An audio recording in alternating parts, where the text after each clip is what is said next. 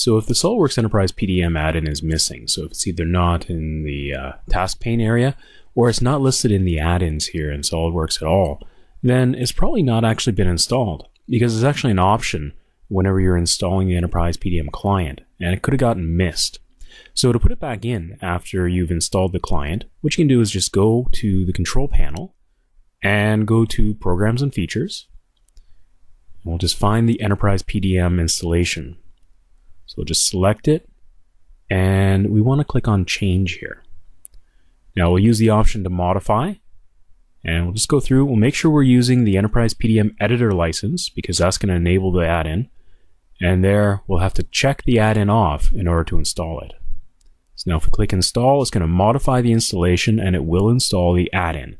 And we'll be able to use that once it's installed in SOLIDWORKS to be able to use our EPDM files.